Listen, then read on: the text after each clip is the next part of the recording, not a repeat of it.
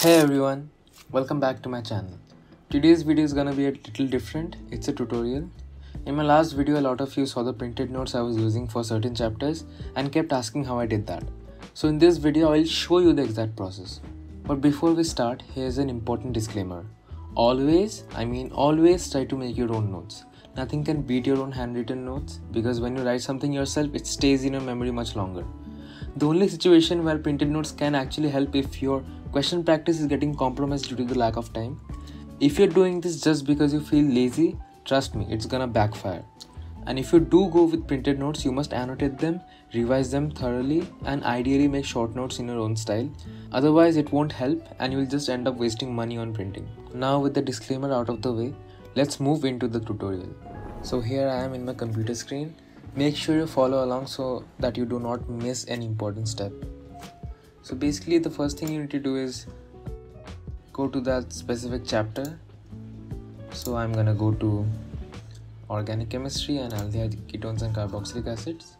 Once you have reached here, you need to download all of the slides in PDF format, and I'm gonna do this. This is 1, 2.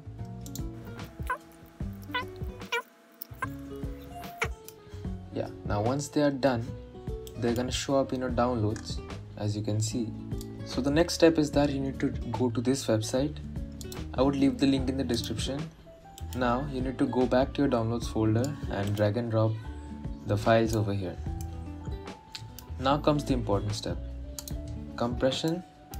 Make sure you select grayscale. Alright.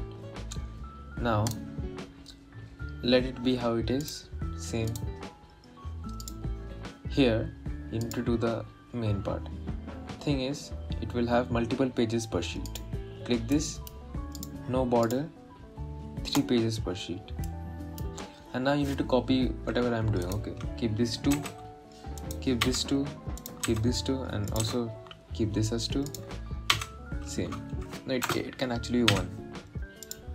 Over here you need to click invert colors.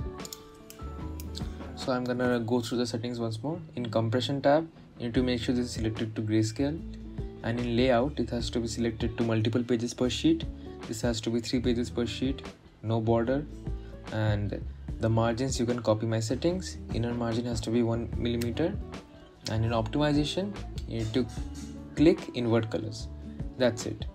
So now you can rename this as something like full notes.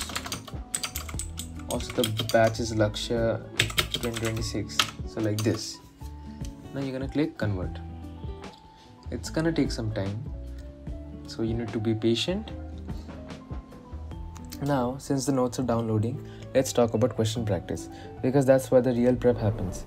One resource I genuinely recommend is the Disha JEE PYQ book. It's the only book with 100% PYQs and 100% solution for both JEE mains and advanced. You get 48 years of advanced and 24 years of mains, every single question fully solved. The chapter follows the NCERT flow, so your prep stays aligned. It also includes the latest 2025 papers, all sessions, and has separate sections for mains and advanced within each chapter. For mains, each topic is divided into MCQs and NVQs, and for advanced into 10 question types. So you cover everything in the exact exam pattern.